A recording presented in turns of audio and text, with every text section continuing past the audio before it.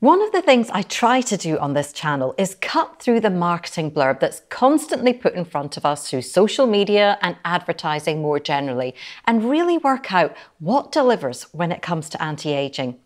The pace of technological advances in the last 10 years when it comes to treatments has been staggering, and we've now reached a point where, for skin tightening at the very least, surgery is a last resort. So between laser, radiofrequency, thermal ablation, ultrasound and chemical peels, to name but a few, what actually works best? Here to answer that very question, and he does it well, is board-certified New York-based plastic surgeon Dr Richard Westreich, who specialises in cosmetic and reconstructive procedures. In this two-part interview, we start today by finding out the treatments he has witnessed the best results with and why, and there's one clear standout. Then next time, we're going to look at safety and the risk of fat loss in particular. So let's hear what Dr Westreich has to say. It's not too often I speak to a cosmetic surgeon, but when I do, it starts me thinking, and I was just sitting, just before you came on, I was like, yeah, lifting, and then slimming the nose. Yeah. If you could do all that virtually, fantastic. Can't do it virtually, but that's the whole Zoom boom. I don't know if you would agree, but to me, it feels like in the last 5 years, even if I'm looking at celebrity women's faces, they look so much more natural now through the range of treatments than they did certainly 10 years ago, but maybe even 5 years ago. So you can really see the progression of the industry. And I just wondered if you felt that we're in a situation now where we have such a kind of mix of options that we're getting to the stage where the surgical facelift may not be the most immediate choice for skin tightening. Obviously, it would be for changing features that you're not happy with. But for skin tightening, would you say the non-surgical treatments are really coming forward now as being the primary options? Well, it kind of depends. So I think the technology has definitely improved. That's one thing. But I also think that kind of the popular consciousness is there at a younger age. So people are doing more maintenance treatments younger. I'm not a huge fan of the term, but some people have thrown around the term prejuvenation rather than rejuvenation. Oh, I like that. And I believe that the limitation with the non-surgical is kind of the degree of change you need to accomplish. So Yes. there's a limit to what you can get with these type of treatments. And if you're past the limit, it's really not the right thing for you. Yeah. And then you're sort of looking at a surgical lift or a partial result. And that's not really an optimal situation. But I do think that people are doing things in their 20s, 30s, 40s, 50s that over time in the future really will kind of obviate the need for a more formal surgical lift for a lot of patients. I'm thinking about the range, and it's a sort of dazzling range of options that you've got now, from laser to radio frequency and thermal ablation and ultrasound. And I think people are looking across that range of options and thinking, what is the most effective? Is there a standout among them, do you think, that you've seen in your clinic that you think, wow, or are there a few in there that are kind of much of a muchness? Well, I think over the last 5-10 years, it's become very clear that radiofrequency is kind of the industry standard for skin tightening. And I think a lot of the other modalities have essentially kind of fallen by the wayside. Ultrasound, for example, has fallen by the wayside. And the idea of heating the skin in a controlled way was, 10 years ago, kind of new. There was Thermage. I had a machine called Exilis, and they were surface heating, and they worked okay, but it was kind of like the beginning of understanding. So now they sort of pushed the envelope on that, and I think got a lot of the machines to a place where that technology of controlled heating of the deeper layers of the skin really can provide a substantial and noticeable result. So I would say it kind of depends. The reason why it's so confusing is because people try to get their machine to do too many things. Yeah.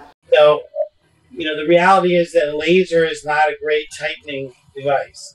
You might get a little bit of tightening, but it's not a great tightening device.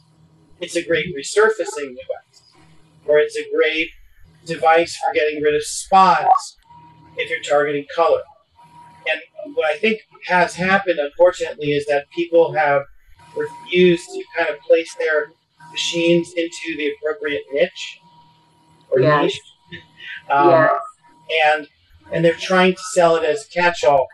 But ultimately, you're not really going to get 4 simultaneous fabulous things from one treatment. It just sounds too good to be true, and it is. But I would say, in general, if you need skin tightening, RF is kind of the standard. If you need skin resurfacing, lasers are kind of the standard. Or some of the old ones like dermabrasion or chemical peel, those still work great. If you're looking for spot reduction, laser is definitely the standard. If you're looking for fat reduction, then you can use RF in that capacity as well, and you're heating at a deeper level. So it's really about the heat. And that's what I tell patients is cool sculpting versus RF, for example, right? One's hot, one's cold. So one's going to be, it's different. So you're not going to be able to compare the two. But ultimately, I think we've got away from the cold to the heat just because I think it's a little bit more regulatable. You can control the temperature.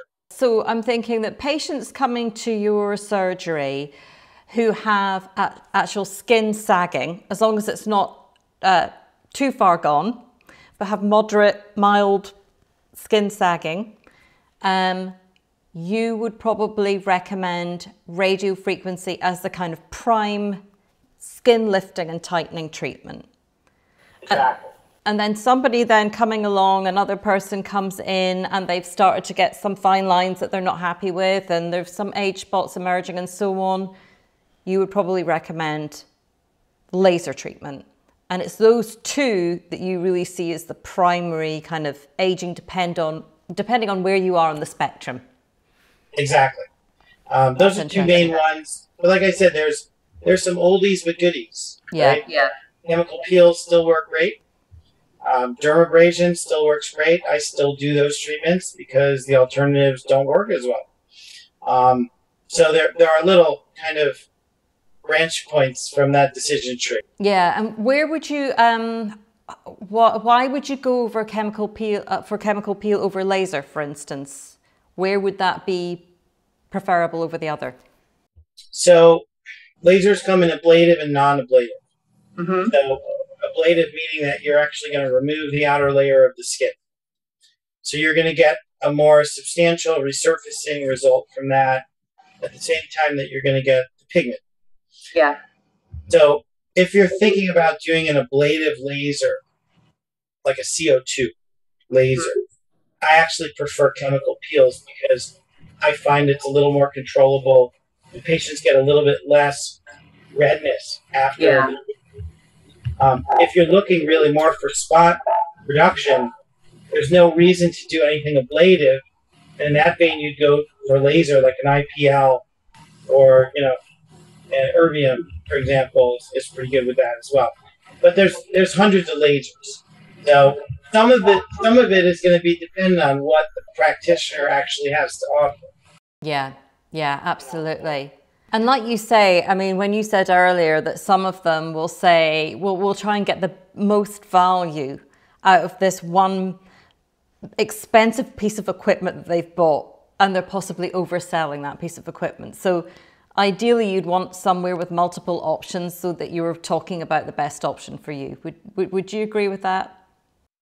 Absolutely. I think that the perfect example of that is Fraxel, right? Yeah. Fraxel is the jack of all trades and master of none, which makes it a good treatment if you're trying to do multiple things. It has some other advantages in that it's safer for certain skin types. But, for me in my practice, I'm a surgeon, so I've invested primarily in tightening machines. Yeah. And then I've gotten other things like spot removal, hair removal, but I don't have 17 lasers. Yeah. So, I'll have the things that are at my disposal, and, add to a hammer, everything looks like a nail, right? But I'm also aware that, I have plenty of colleagues in New York City that have tons of wonderful machines. And if there's a better one for what the patient's looking for, I'll just recommend them there. But I'm not sure that everybody goes that route. Yeah. They always try and find the best solution in-house. And how about eyes? My big bugbear. I had 5 thermal ablation treatments on my eyes, and they lifted slightly, but I'm thinking, gosh, after all that, you'd have expected, a magical result. Not the case. I mean, sagging eyes, are they best really? Is surgery still the gold standard, or are there other options that are genuine, you get genuine results? So there are other options, but they're infrequently the best. Mm-hmm. So you can use filler in upper eyelids, lower eyelids successfully. You can use Botox successfully if some of it is a brow issue. You can use those skin tightening treatments successfully, surface heating, again, usually RF, but only if the degree of skin excess is within a certain range. Okay. And I don't find for uppers that you get enough. So my experience is I do upper lids in the office surgically under local. Yes. You don't go to sleep. You don't need a medical clearance. You walk in. You don't even need an escort to bring you home. We just numb you. We tell you funny stories. We play nice music. We do your upper lids. And a week later, you're good. I found what Dr. Westreich has to say fascinating because I've become more and more aware of the potential of radiofrequency through the before and after results that I've seen on YouTube and in the media of in-clinic treatments, and also through my own experience of using an at-home radiofrequency device, which I will link to here. I get asked a lot about fat loss around the face, and while very little research has been done on the risk of fat loss relating to these more powerful anti-aging treatments, there have been a lot of anecdotal reports. So next time, Dr. Westreich is going to tell us about the risks and how they can best be managed. And he also reveals why plastic surgeons don't always relish working with celebrities. If you haven't already subscribed, then by doing so and hitting the notification bell, you can watch that video and more from me as soon as they're published. I do love to hear from you, so let me know if you've tried any of the treatments discussed today and what your experience was. For now, thanks for watching, and I'll see you next time.